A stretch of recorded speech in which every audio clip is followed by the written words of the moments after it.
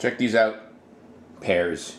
Not just any pears, these are Asian pears. Asian pears have a thicker skin, and the skin has more nutrients than the rest of the pear. Hey, Mike Foster here. It's time for another Why Eat video. Today I'm talking about pears, Asian pears, or any other pear. But I'll tell you, when I eat an Asian pear, I feel an immediate reaction of what one of the things that pears do, and that's they help with digestion and they keep you regular. So let's not get graphic here, but that reaction is, hey, I get to move my bowels.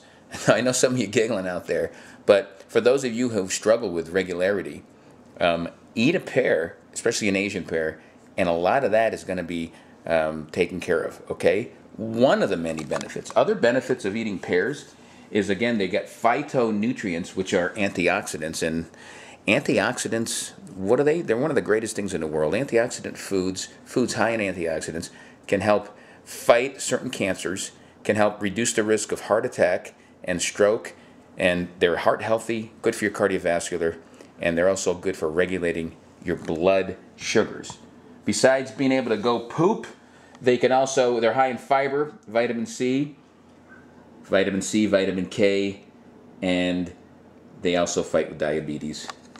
Low calorie foods, eat a pear a day, especially these little small Asian pears, and they'll keep you regular, they'll keep you happy, it'll help you live life 365, a longer, happier, healthier life.